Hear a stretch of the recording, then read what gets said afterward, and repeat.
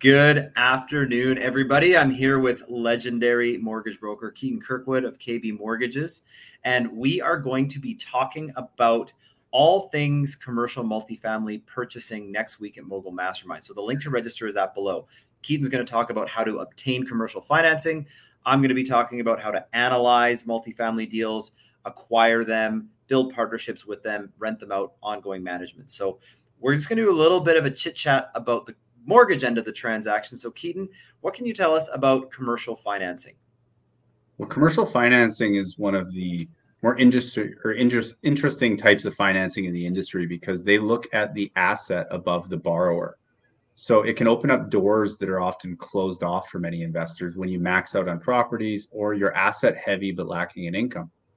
Yeah, I totally get that. I mean, I've bought apartment buildings too, especially once I reached enough houses that the bank was starting to look at me and say, "Hey, you've got too many houses," on the personal side. So is there a limit to the amount of commercial financing you can get in the same way that you start tapping out in residential? Not at all. If anything, the more you own, the more they want to lend to you. So actually, as you gain momentum, things get easier.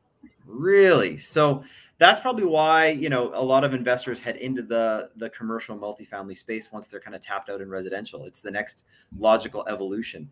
Now, for people out there that are listening who are just thinking about starting investing, are there people that just start with commercial multifamily financing?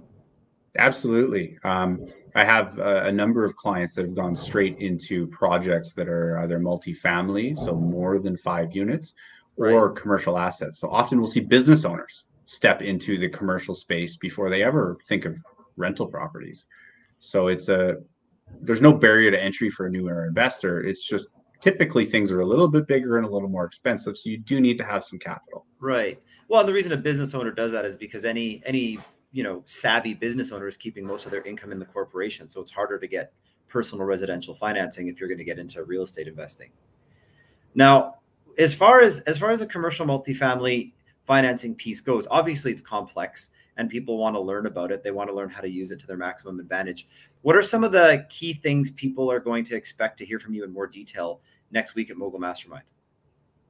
How you can put less than 20% down on an investment Wow. property, Oh, how I want to you hear can about get that. more than a 40-year amortization. More. Okay. Um, You got my there's some attention. really cool things you can do with commercial. It's also more friendly to those more complex investors that want to raise capital. While residential lending is very critical and conservative on, say, a joint venture structure, in the commercial world, that's life. Commercial is more of a business approach as opposed to Got it. residential is more of a, you want to buy a home to live in? Okay. Right, right. So if you're ready to start treating your real estate investing more like a business, commercial multifamily, they think about it like a business too. And so it's all about the deal analysis, the merits of the property's performance, and the business plan. Is that kind of a good way to sum it up? Yeah, 100%. They care more about your experience in the asset than they do about how big your T4 is.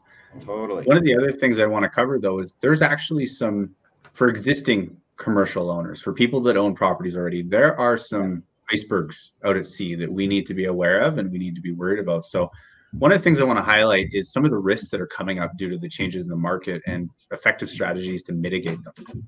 Oh, that's going to be important information as well.